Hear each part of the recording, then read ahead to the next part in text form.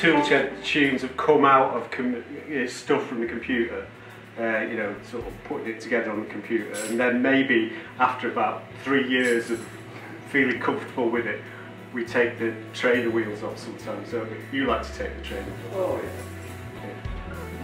But you know, this is like some new piece that's not been worn in yet, and we're just trying stuff over the top.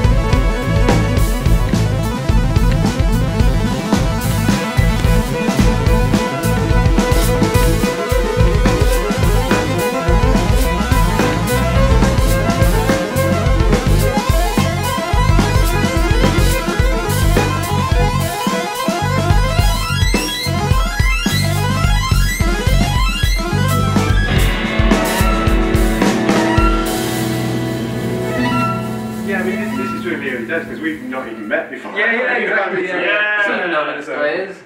Alan's right. I just went to go to the toilet, and now I'm here. Yeah. But have you ever heard any Toolshed before? Yes, I saw you at Manchester Jazz Festival. In a tent? Yeah. Oh right, okay. Yeah. Baptism of fire. Yes, indeed. Yeah. And of course you know Crates. Mm. So Yeah, I know. it's almost like, it's funny how little we say to each other in this group, isn't it? Really, you know, we kind of like, we don't often sort of talk about the music too much, only in sort of minor nudges here and there. You know, it's not. Yeah. There's a sort of understanding of where it's coming from, and just years and years of, you know, playing together has done that, I think.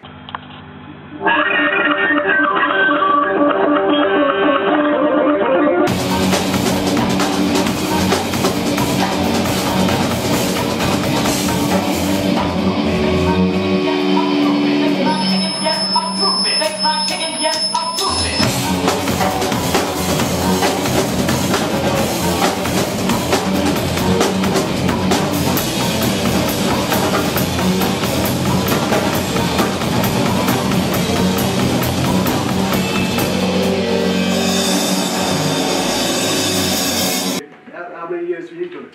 Oh, since 2015 maybe. All right, so it's getting quite a while. Quite a while now, isn't it? 6 years. Yeah. Something like that. Yeah. I know what you guys are about now. Yeah. Just about. But what was it when you first came? Was it kind of was it confusing, or was it just sort of? Yeah, but in like a nice way. Like, yeah. I don't know, like it's nice when you kind of being kept on your toes with it. You know what I mean? Like, because everything was just so angular. Coming into a situation like that, because I was coming from a more bolted down thing, so I came in and then you guys are just like, everything's just so expressive. So it's like, I've got that choice to either go with that, like just being really off piece, or like pinning down something for you guys to then do that.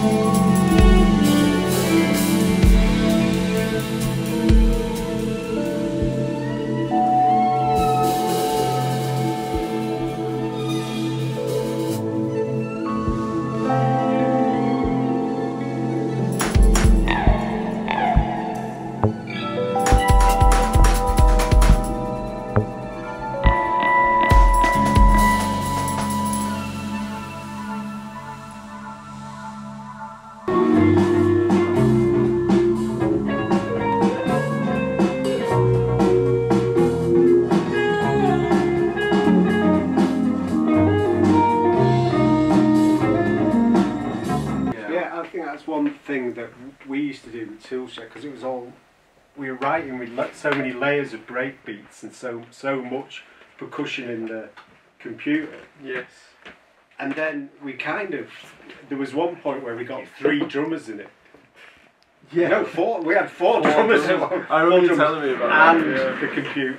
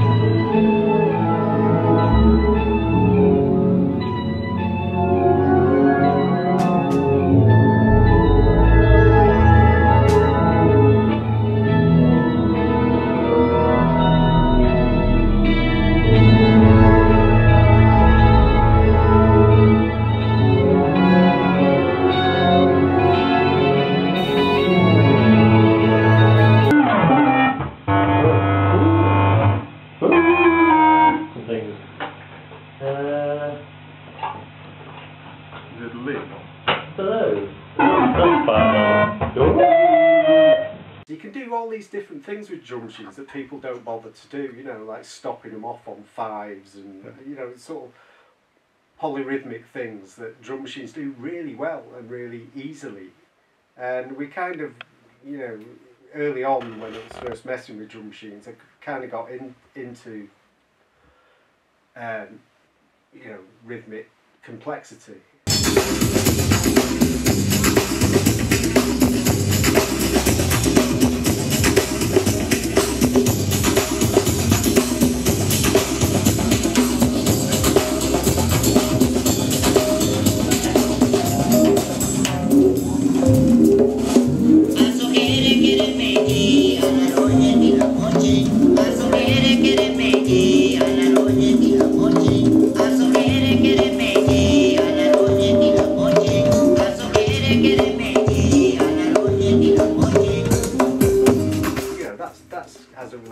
To jazz drummers, you know.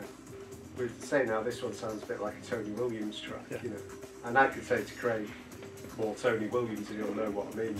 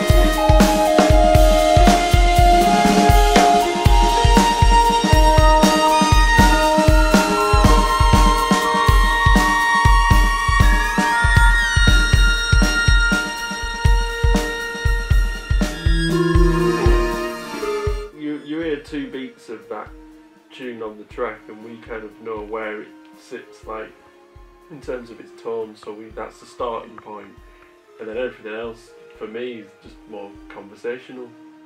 So like I'll play a thing which might influence what Alan plays, and it just becomes like that on a tune where we're not just playing bars. We're not playing like just play this repetitively or waiting for a melody to come in. Where we can react to each other and create more soundscapey type. If I'm having a good conversation with you, I'm not going to be interrupting you all the time and chatting about, oh yeah, okay, but enough about you, more about me, you know. So a good conversation is kind of like an equal ebb and flow, and oh, and I'm talking about this, and then oh, that goes there, and then you go up there, and blah, blah, blah. Oh, have you been to Disneyland? No, I haven't been to Disneyland. But have you been to blah, blah? No, I haven't been. No, drive this car. You drive that car, blah, blah, blah, etc. But yeah, so hence why you know, strangers can, not strangers per se, but you know, we can get into the room and have crack in this idiom, without having done previously or rehearsed, which is the beauty about music. It's cool.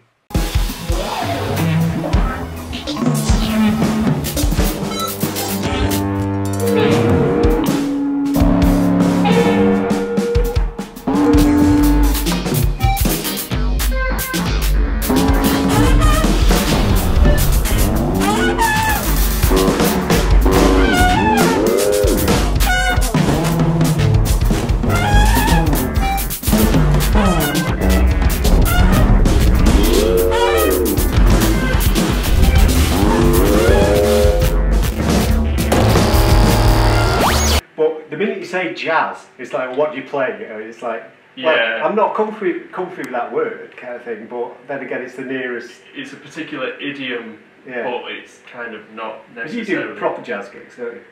What does that mean? Well, you know, like, exactly. You know, like, I don't know what that means anymore. Don't you do standards and things like that? Yeah. Oh, is that what? Yeah, I suppose it's kind of not me now. I have, right. like, we used to do it years ago. But more so yeah, you though, more so you. Maybe more so me, but yeah, I don't. Yeah, but not so we've much had a these lot days. of. I get that language, of Yeah. course. But We've had a lot of drummers in this band, for instance, like Dave Walsh. yeah.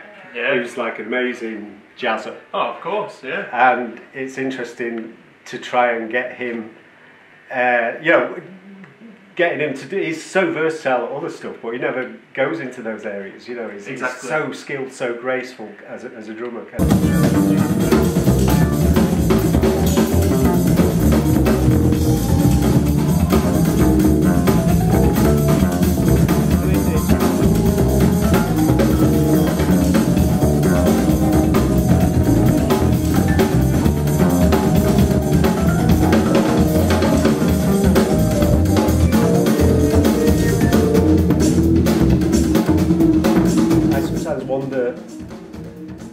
What to call this thing that we do.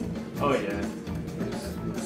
It's just something that's gone on for 30 odd years, maybe 40 years or something.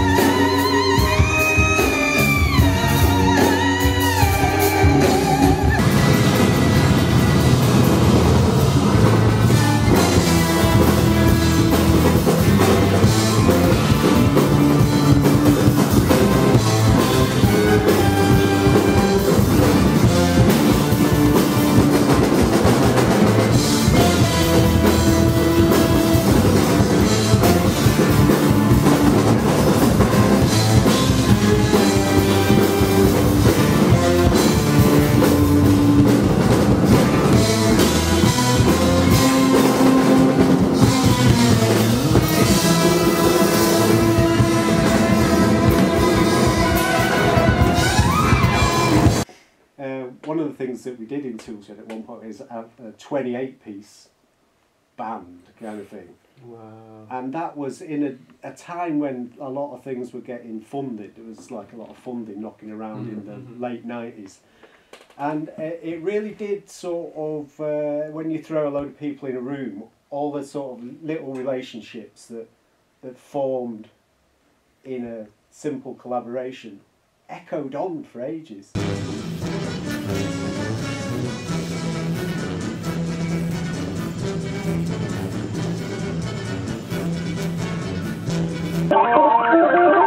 Yeah, exactly. This is how bands happen. So when we did our residency thing at Matt and Fred's, remember just when we it didn't happen anymore. Basically, remember just get loads of messages from people saying, "Oh man, at your night we started this project. I met so and so. I moved to Manchester because of this night. Blah blah blah." Like this is what regular residencies do, and they're so vital to music scenes. Just jam nights in general are really important, and in just smaller venues as well. You know, even if it's not, it doesn't have to be a stage. It's just setting up at the back of the room and having a play with no preconception of playing something nice or pretty. And if it does want to go nice and pretty, it can go nice and pretty. But if it doesn't, it does. You know. But yeah, they're very, very important. I do worry about, especially the city in Manchester, because of the amount of venues closing down because of property being and everyone being pushed out.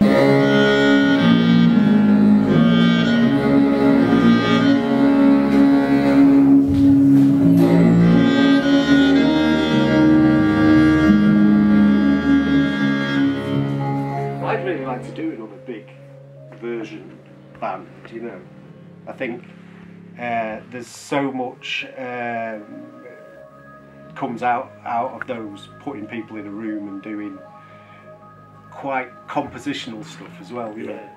But if you have a core of people in a band like that who can do improvised stuff and they understand each other because of the time they spent with each other, that's when it becomes a bit more special, you know. It's not just charts. You know, I think that's one thing we're pushing for and didn't quite get last time in the big band things. Is like you have to put a lot of time in and then know the charts and then get beyond it. Yeah. You know, and I think we've got a core of musicians that have that. You know, don't need to speak the language. You know, do it verbally. They just know it, and then you can add that all the more structured stuff around it. You know, I think we want to get there again. You know, we want to get to a point of doing something orchestrated and free at the same time. And this is a step towards it. You know, this is a building block towards it.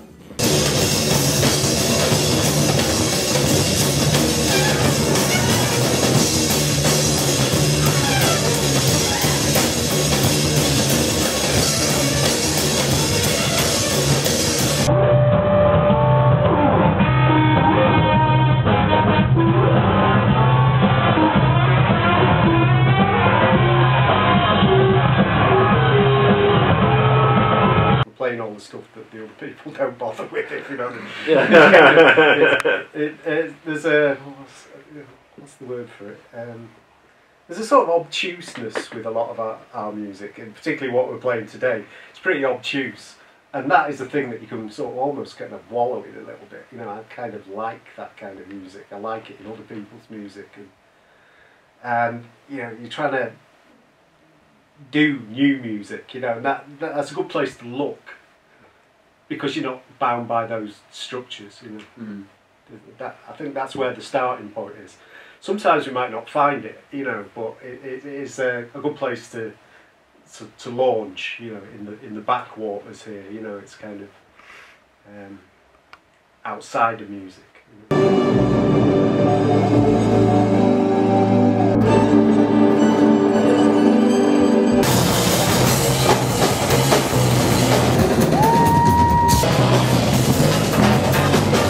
think audiences are much more up for things Absolutely. than you give them credit for a lot of the Definitely. time. You know? Also, if they know that they're in something like this or whatever it is that's improvised, if they know they're in that moment and that thing is happening, it's a one-off.